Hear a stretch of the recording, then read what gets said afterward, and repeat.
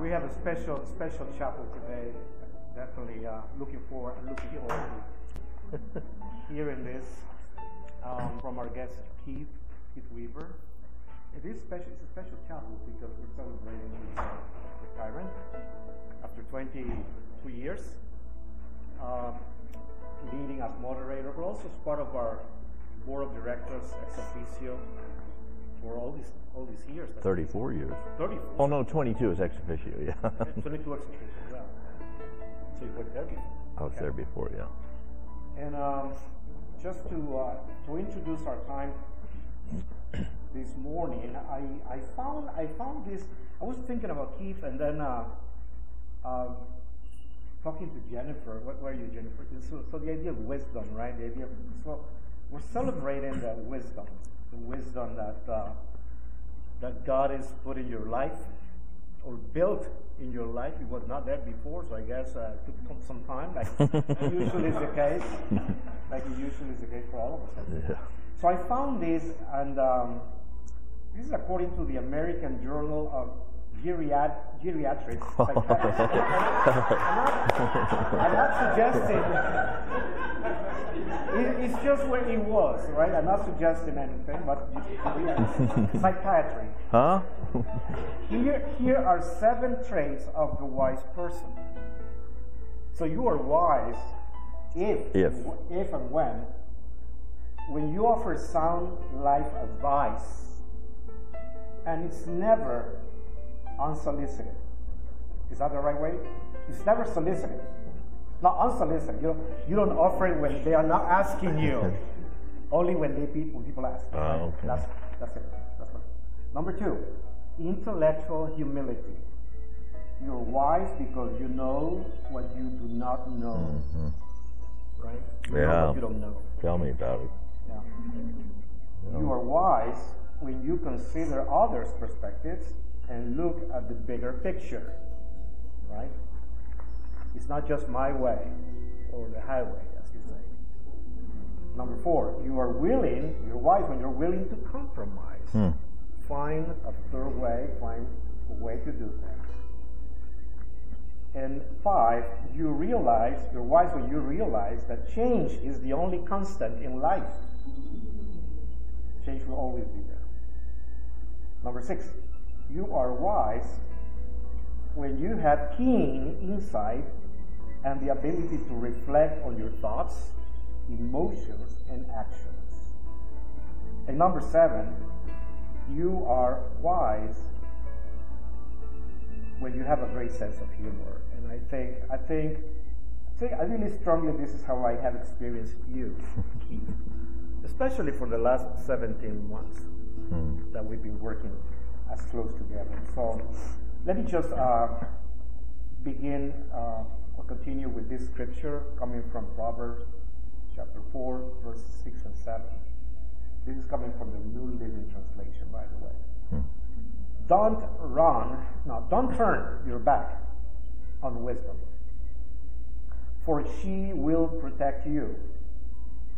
Love her, and she will guard you. Getting wisdom is the wisest thing you can do. And whatever else you do, develop good judgment. So let's pray. Father, we're excited, and it's a mixed bag of emotions. We're excited, but also at the same time. Father, what's happening? But we know that you are in control. That's our faith. That's what we believe, Lord. Nothing happens by chance. You have a time for everything in life. There's time for work, and there's time for retirement. There's time to be active and drive the mission, and there's time to rest and let others do it. So thank you, God, for the wisdom in life. The wisdom that we all receive through life experiences, sometimes really hard life experiences. But Father, we're always learning. And that's the beauty of following you, Lord Jesus, that we are learning. You are the rabbi, you are the teacher, you are the model, and we follow after you. Thank you for the life of Keith. allow us to hear the wisdom that he has accumulated for all these 22 years, especially the last 22 years of his life, working as moderator, as part of our EMM.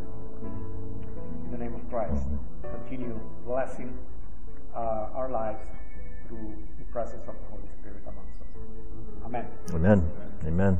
Time is yours. Well, thank you, Marvin. That's a tall order, although 20 minutes should be more than enough to share the wisdom that I have. I think that we'll cover it easily, but actually, yesterday I talked to Felixa and had a helpful clarification of my assignment here this morning, because I was thinking about sharing mostly about my experience for the last 34 years in my relationship with EMM and the EMM board, and the LMC EMM relationship. I shared some of that at an EMM board meeting, but then Felix clarified, no, we want to hear your life story. So that was a shift. But then I thought, well, did I ever have a life other than EMM LMC? And so I will try to share some of the life story and as it relates to LMC and EMM. I like to start with this sentence. I found this to be really interesting. Listen to this. Through our union with Christ, we too have been claimed by God as His inheritance. Before we were born, He gave us our destiny, that we would fulfill the plan of God who always accomplished every purpose and plan in His heart. Well, that's a pretty outlandish sentence. It's Ephesians 1:11 with the Passion Translation. The NLT, New Living Translation, puts it this way. Furthermore, because we are united with Christ, we have received an inheritance from God, for He chose us in advance, and He makes everything work out according to His plan.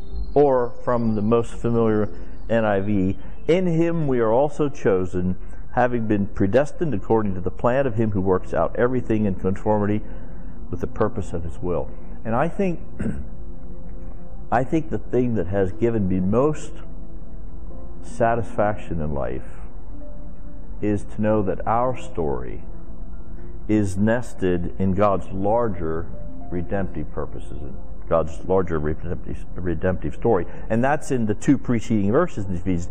He made known to us the mystery of His will according to His good pleasure, which He purposed in Christ, to be put into effect when the times reach their fulfillment, to bring unity to all things in heaven and on earth under Christ. In Colossians 1:19-20, for God was pleased to have all His fullness dwell in Christ, and through Him to reconcile all things to Himself, whether things on earth or things on heaven, by making peace through His blood on the cross. And so how cool is that our lives become a small part of God's large, eternal, redemptive purposes.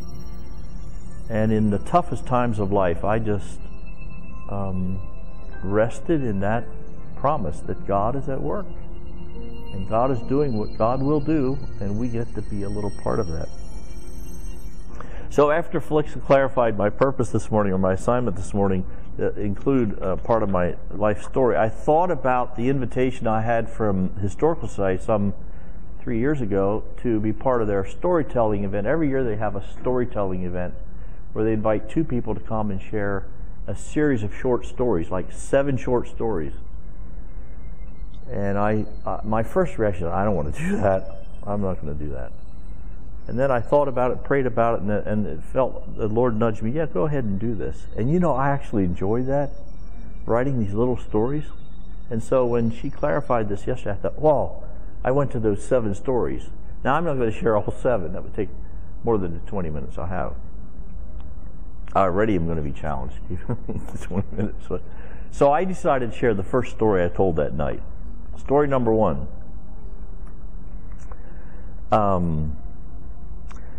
I had some introductory comments which I'll avoid here, but while my stories are not dramatic, they are unique to me. In that sense, one of a kind. More importantly, each of our stories, your story, my story, connect to God's larger story, which I just spoke about. God speaks to us in our story if we slow down long enough to reflect on our story. After all, we usually do not learn from experience, only from experience upon which we reflect. Patrick Kiefer taught us that many years ago. I think it was the Danish philosopher and theologian Kierkegaard who said, life can only be understood backwards, but it must be lived forward. So I want to make a humble attempt to share my life backwards. And then I had 7 stories that I told. But in the process, I want to acknowledge the faithfulness of God in Psalm 89:1. I will sing of your steadfast love, O Lord, forever. With my mouth I will proclaim your faithfulness to all generations. Over the years, I have observed that God uses little, inconsequential, yet formative incidents to set the trajectory of our lives towards His will and purpose, especially in early life. So, I'll begin with one such incident in my life. I was in 5th grade, and I set up a little workbench in the basement of our little house there in Farmersville. And somewhere I saw a picture of a small 4-legged flower plant, and I decided to make one. So with the most basic hand tools, I cut out the curved legs and attached them to a round top. And I'm sure it was quite crude, but I gave it to my mom as a Mother's Day gift. And she raved over its beauty. Although I didn't know it then, that affirmation sent me on a life trajectory, which I'll loop back to later. That fall, I think it was a week or 2 before Thanksgiving, I was mowing lawn for what was likely the last time for the season. And after several rounds, I noticed that this mower was crooked. You could tell the front wheel was out of adjustment. So this was a Hahn Eclipse mower. This is a good mower because you could stop the blade and let the motor run. Dave's remembering those days. You're dating yourself, brother. So I was able to disengage the blade, idle the engine, then I proceeded to lift the front of the mower to just the front wheel, which I did. But with the engine idling, I couldn't hear that the blade was still coasting.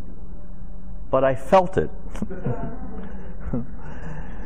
And it was, to my dismay, discovered that I'd lost the tips of my 2 fingers. And some of you have seen that over the years. There's stubs. I got stubbies there. The moral of the story is don't reach under a mower, long mower. I went into the house and asked for Band-Aids. But my mother knew better and took me to the Ephrata ER where the surgeon cleaned things up best he could. There were 2 weird things about that experience that I remember. Our neighbors found the 1 fingertip in their lawn. So we put it in a bottle of alcohol and showed everyone who wanted to see it. I know. Pretty gross in retrospect. The other part of the story is that I had been taking violin lessons. And at the time of the accident, we had just begun preparing for the Christmas recital with several classmates at the Brownstown Elementary School. I remember feeling so relieved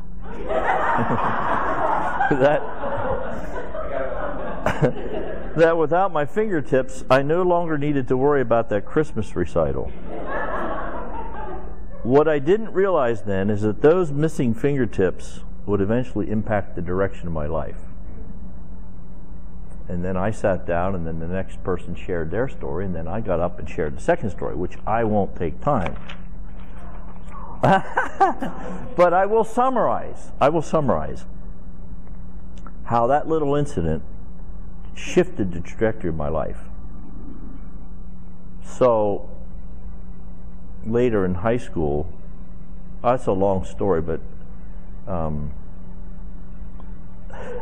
I decided in my senior year of high school that it would really be good to have some typing skills. I might need them someday. So I took typing 101, whatever.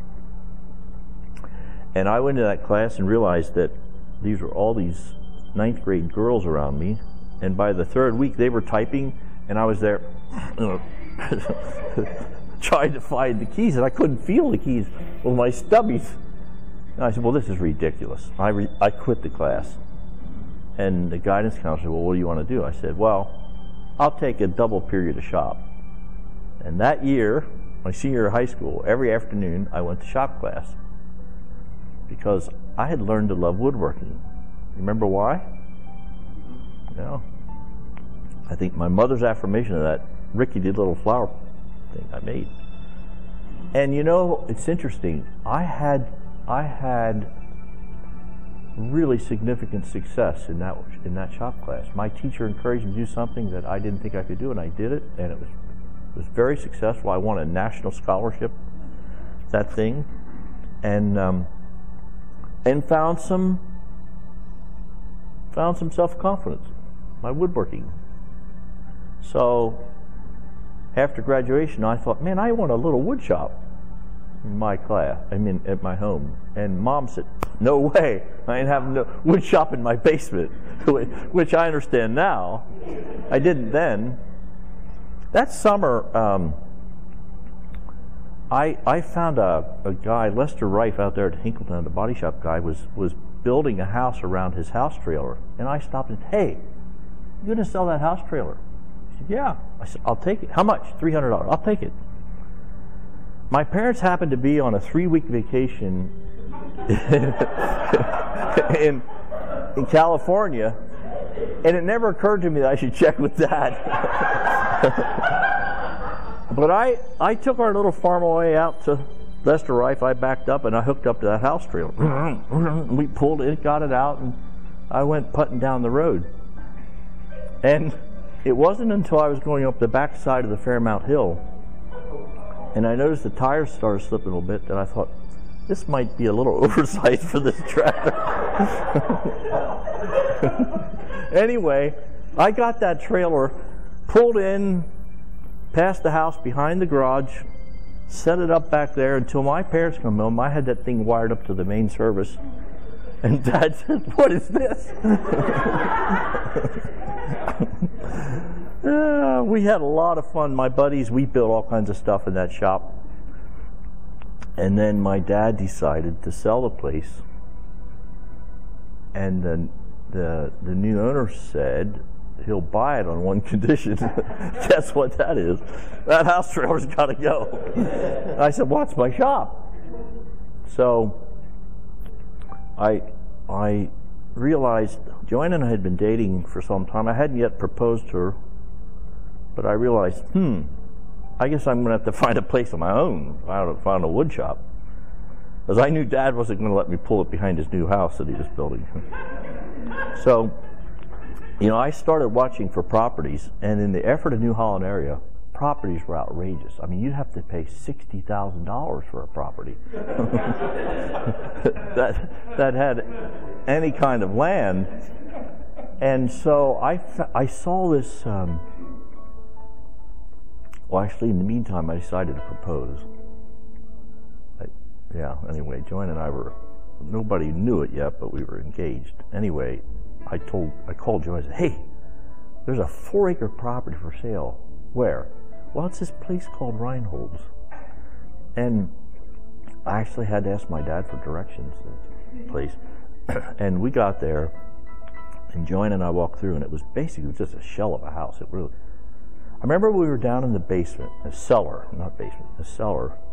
We stopped and prayed and asked for God's wisdom. But I knew we didn't want this place. And then the bidding started, and he couldn't get a bid for $15,000. I raised my hand. And he, after a while, he looked at me and said, sold! I almost wet myself because I didn't even have a checkbook along.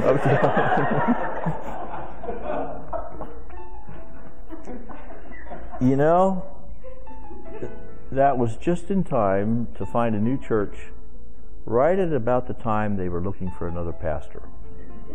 I didn't go there for that, but that's what happened. And I say just in time because by that time I had already been getting pretty involved in the business world and really enjoying it. And some of the things that were happening and the journey we were on in the place where I worked was pretty exciting. And I think another year or two, I'd have been in that deep enough that I would not have been willing to say, okay, I'll give that all up because the church was calling. Now, they used the lot, and the way it worked in those days was you had a qualification one Sunday, qualification sermon one Sunday. They took nominations the next Sunday, and they ordained the person the next Sunday. Joanne and I happened to be with my family on vacation the week of the qualification sermon. I remember thinking, ugh, I better get that tape. So I got that tape and listened to it. Anyway, long story short, that led to the call to ministry, and that's another whole series of stories, but which led to then 9 years later, a bishop ordination by lot, and all of a sudden, I found myself at my first EMM board meeting 34 years ago, the Salonga Meeting House. And sure enough, all of a sudden, I found myself at the last EMM LMC Joint Chapel. How did this all happen? Boom! So most of my life has been this story. And you know, Ephesians 1:11, before we were born, He gave us our destiny. That we would fulfill the plan of God who always accomplished every purpose and plan in His heart. And so God uses these little, inconsequential yet formative incidents to set us on a trajectory for His will and purpose.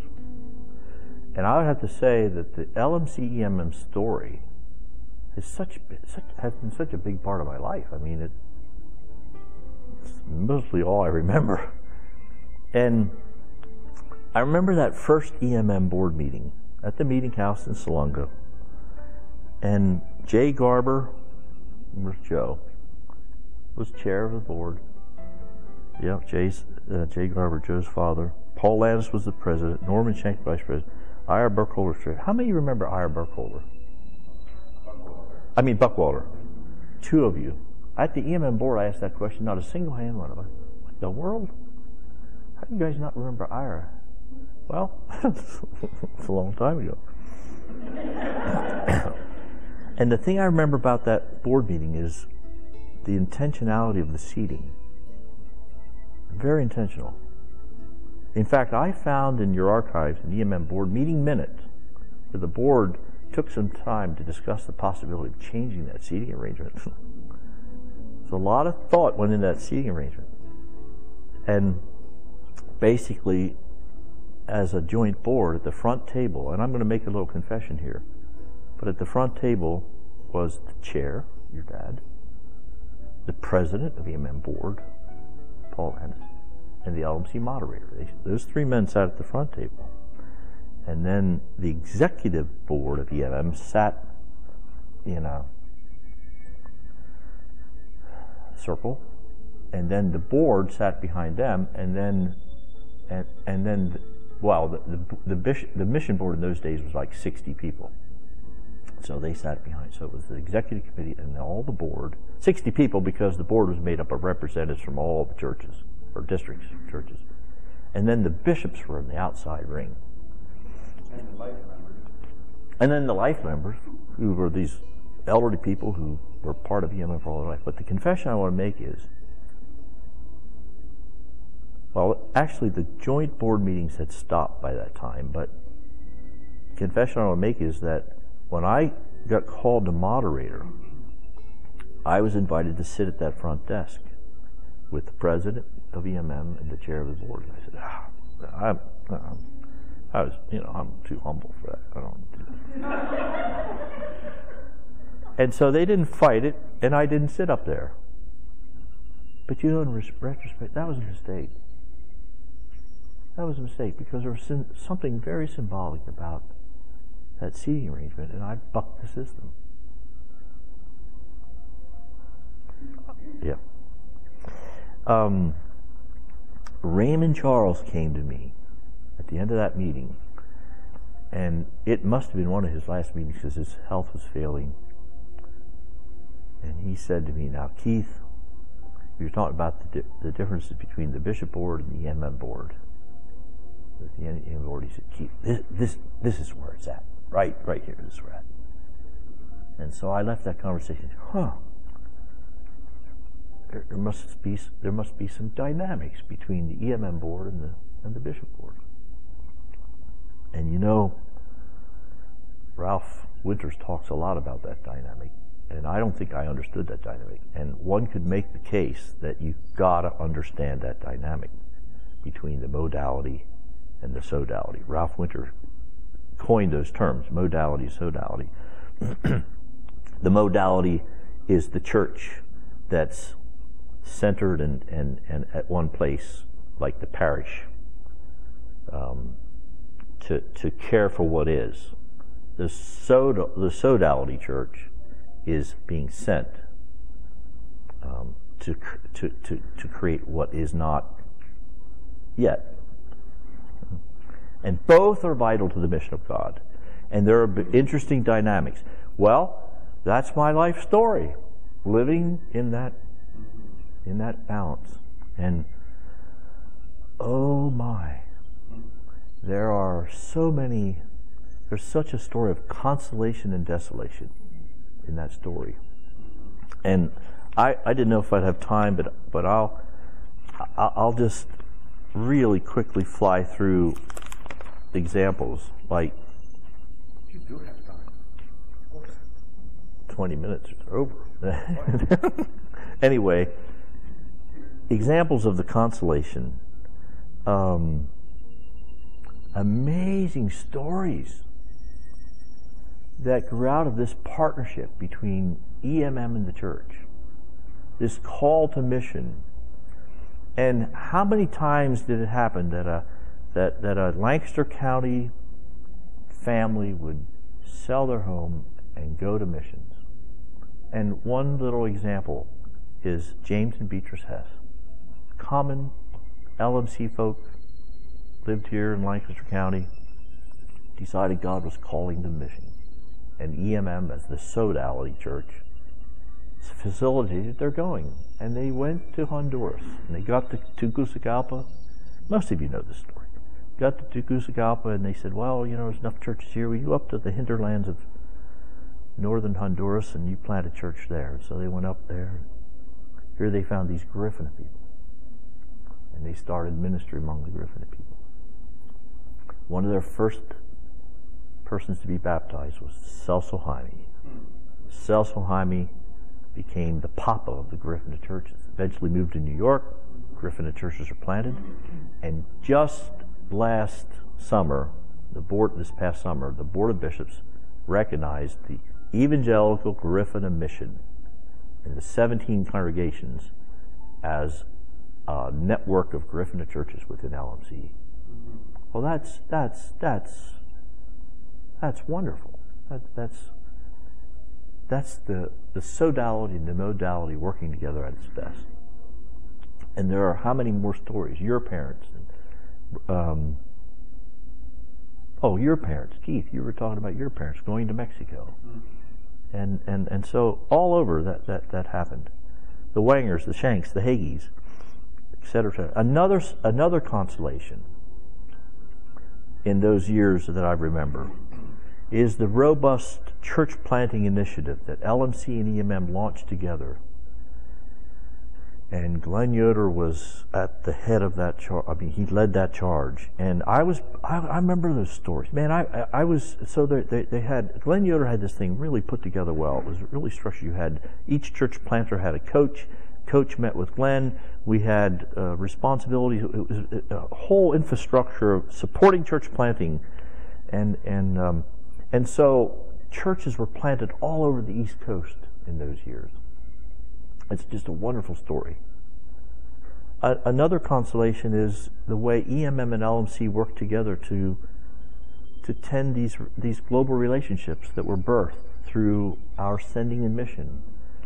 And at one point, EMM, it's a long story about how bishops would show up in the mission field to check up on the missionaries. And that infamous letter that Chester Wanger sent back to the bishop's order, you may come, we'll be happy to see you, but we just want you to know we aren't going to have our plain suits on. That's a problem. But we got through those years until we had this arrangement. We appointed fraternal bishop representatives, and so we had fraternal representatives to Asia, to Africa, to Europe, to Central America, South America, and now that whole system has been replaced with our global delegate, Tom, and the IPDs, the International Partner Delegates. And so here we are today with these profound fraternal relationships with the churches all around the world. It's just an amazing story. It's praise be to the Lord. It's just wonderful. And today, what we're experiencing here is just such a consolation, but there were also some desolation along the way. I think when I shared with the EMM board, I mostly dwelled on the desolation. When I shared with the LMC staff the other day, it was all desolation. Man, there's some good in this story too, so I wanted to start with that. But the desolation, man, some of the tensions, in the late 80s, EMM had a home ministries budget of $1.3 million. Amazing funding for home ministries, church planting. That budget was used to help fund bishops. So, Luke Stoltz, who's in Philadelphia, was funded by home ministries for his bishop oversight, and Monroe Yoder in New York City, and Glenn Yoder in Alabama, and on and on and on. And so there was this weird mix of bishop oversight and EMM funding, and then the question emerged as these churches are planted: who gives oversight to these churches? Does EMM Home Ministries or to the bishops? Well, that's an interesting question. And then I remember it as if it happened yesterday when Glenn Yoder began to tell us that he was getting pushback from bishops. Wait a minute. You can't do that in my district. And it led to more desolation because Glenn decided, okay, forget it. If we can't have this network of churches in their respective districts, we'll just pull them all together into a separate entity within LMC. And the bishops weren't having that either.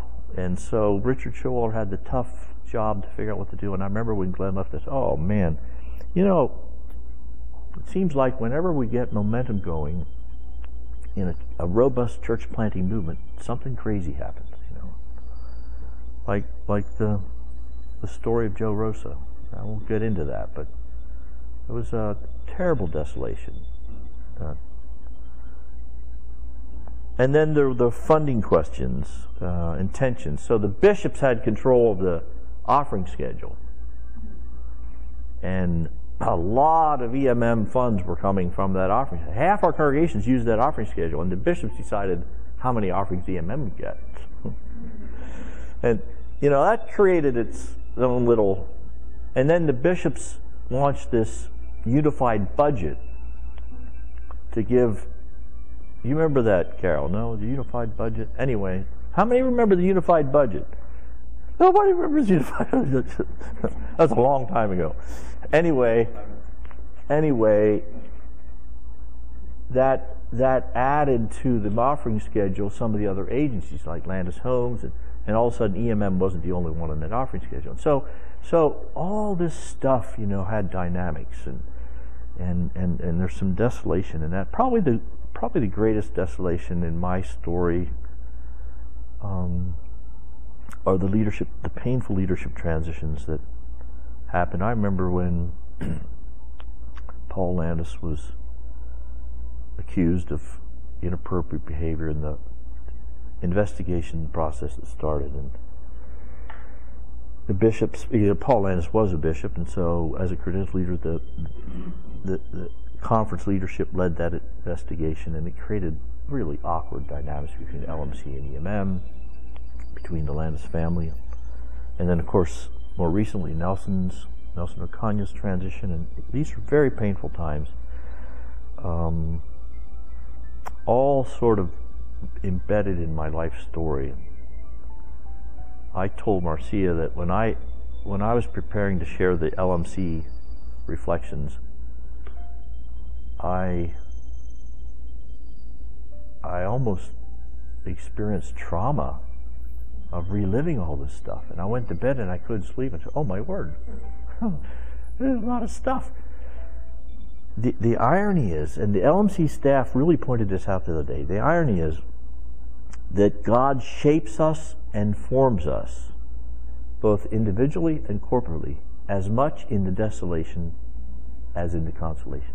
Now that is something. That God forms us and shapes us in these hard times.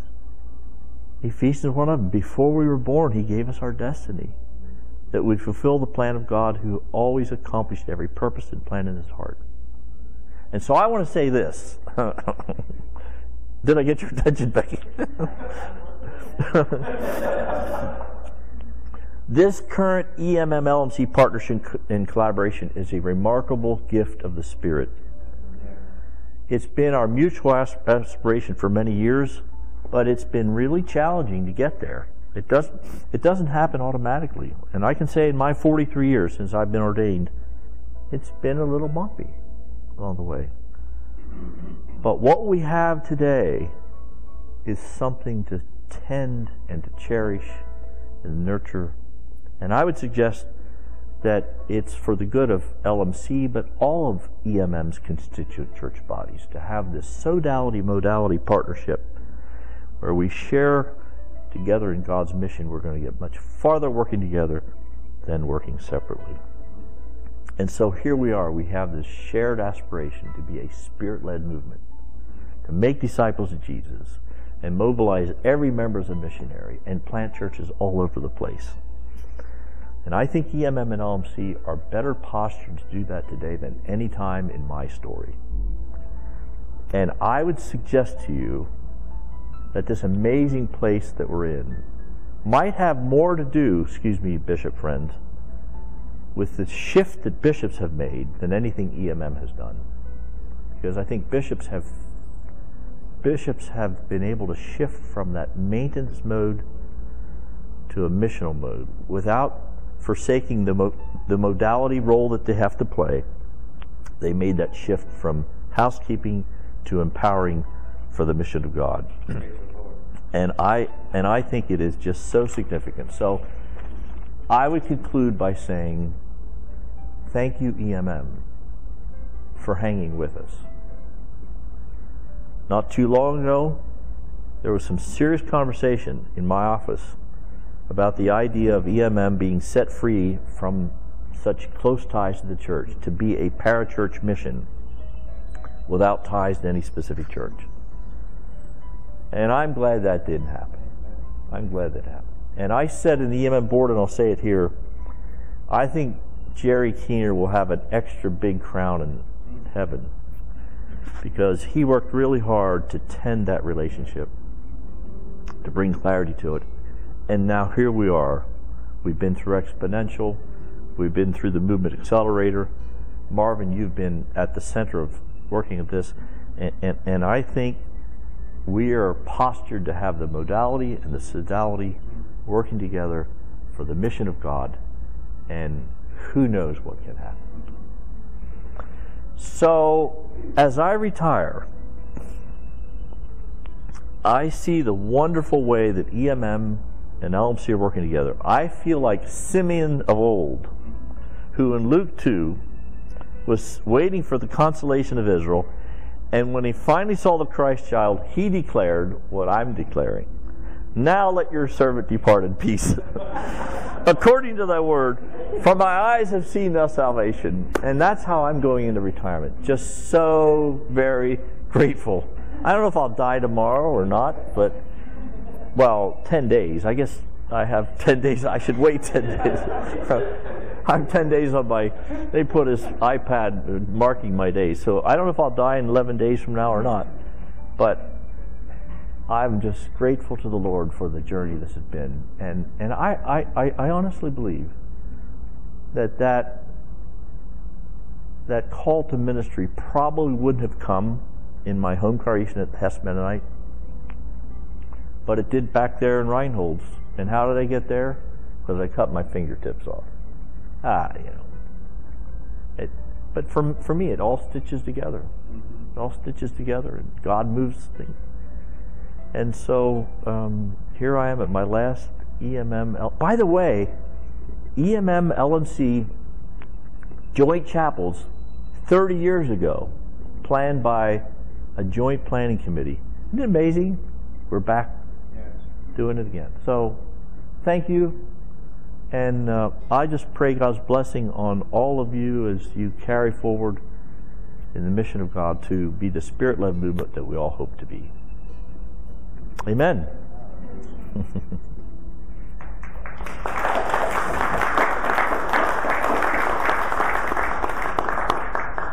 So I think we still have some minutes, and we do want you to pray for us. Okay. For EMM. I mean, for our vision that is taking shape here at EMM, and that God would allow us to really bring it to fruition in time. But we also want to pray for you. I guess we can pray for you first, and then how do we pray for you? I mean, what do we? Yeah. Oh yeah, that was the other part of my assignment I didn't get to. She asked me to share about my retirement. That can be short. I don't know. I have deliberately not been making any commitments. I just want to take a space and just step away, step back. And so if you pray for anything, just pray that the Lord as the Lord has been, just opening doors to His call and plan and purpose in my life. And I have no doubt that'll happen. I'm just going to take a time so that the Lord would give me clarity about this next season, Joanne. I've said, and many of you have heard me say this, that for the last 43 years, Joanne's been following me around as I get called to ministry. And so in this season of life, I want to engage in the kind of things that Joanne can do with me, that we can do together. I don't know what that looks like, but I have no doubt the Lord will lead. She probably has some ideas. She has some ideas. All right, yes. Let me launch this prayer for Keith, and then anybody who wants to join, do so. Feel free to do so. So thank you, Lord Jesus, for Keith, his family, his life of service to you, for his commitment to the church, not just locally, but also globally. Thank you, Lord, for the ways that you have been guiding his life every step of the way. And we're thankful, Lord, that he's able to see that also, that he understands how you have been nudging him and moving him and preparing him for this moment right now. This is the time to let go. This is the time to let others do. This is the time to, step back for a while. And Lord, whatever it is that you have in store for him, and Joanne and his family, Father, let it happen. Bring it to them. Make it possible.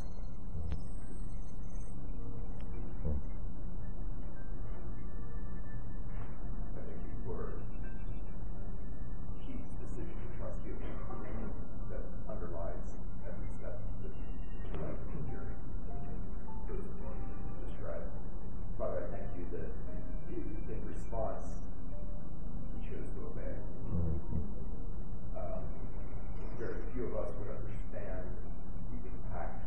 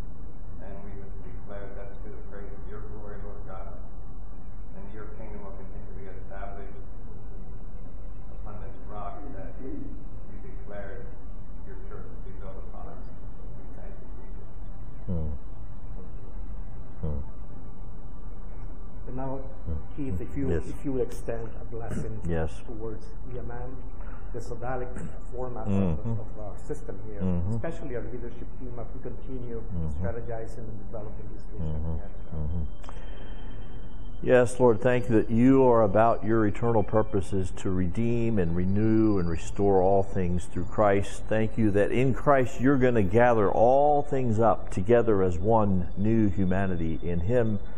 And thank you, Lord, for the stories of your faithfulness through salvation history, and how from generation to generation to generation there are those who you called and you sent into your mission. And so we thank you for the story that is LMC and EMM, for the way your Holy Spirit stirred up within this Swiss-German community here after several hundred years of silence, a mission passion that has been fanned into full flame in the expression of EMM. And Lord, thank you for the way that you have blessed the church through the ministries of EMM all these years, and for these wonderful fraternal relationships we have now with the global family of God. And so I pray, oh Father, that you would continue to accomplish your purposes through this modal church and sodal church, LMC and EMM. I pray your blessing on EMM, that you would continue to carry out your eternal purposes through them. I pray for the leadership team, for Marvin and his leaders, and all the staff of EMM, for all the workers who are scattered around the world, that you would prosper their ministry, that they would continue to feel the empowerment of your Spirit to continue to be sent by the church into your mission, so that they can grow and build those things that are not yet, so that the church can find new expression in new places in the world. And I pray, Lord, also for LMC, that they can continue to be the modal church that they're called to be the place that cares for and tends what is already, and that together EMM and LMC can work together in a seamless way to be about your mission. And so, Holy Spirit, pour out your power, pour out your wisdom, pour out your guidance upon these people as they lead LMC and EMM going forward. I look forward, Lord, to stories about your faithfulness, how you take little incidents and set us off in other trajectories, new trajectories. And so I pray, Lord, that together we could experience in all the fullness of your calling to be a Spirit-led movement, making disciples of Jesus all over the place, here at home and around the world, and mobilizing every member as a missionary and planting churches. Lord, may this be done for your glory and for your praise, not for ours, not for setting up some church body or some mission agency, but that through your Spirit at work in us, your kingdom could be advanced in the world, so that your kingdom can come on this earth as it is in heaven. So again, I pray your blessing. Walk with them, go with them, empower them, lead them. Again, all this for your glory. Through Christ our Lord we pray. Amen. Amen. You're welcome. Bless you.